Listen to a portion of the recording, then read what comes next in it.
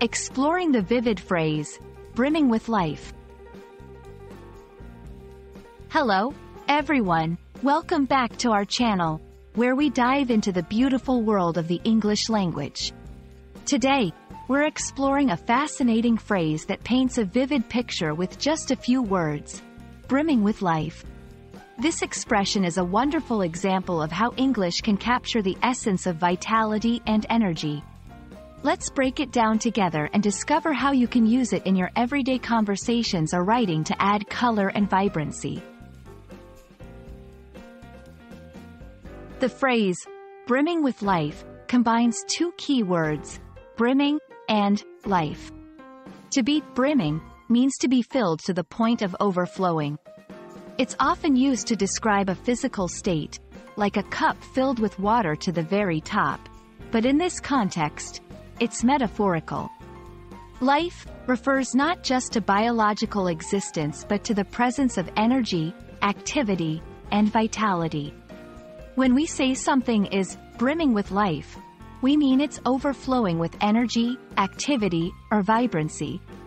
This can apply to places, moments, or even people.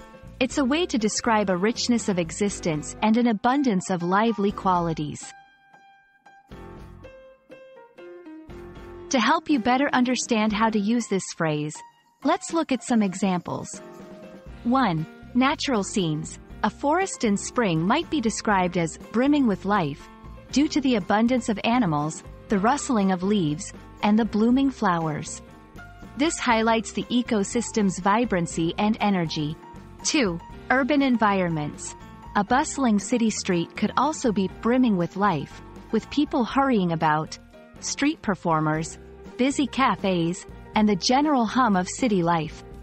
It emphasizes the dynamic and energetic atmosphere. 3. Individuals.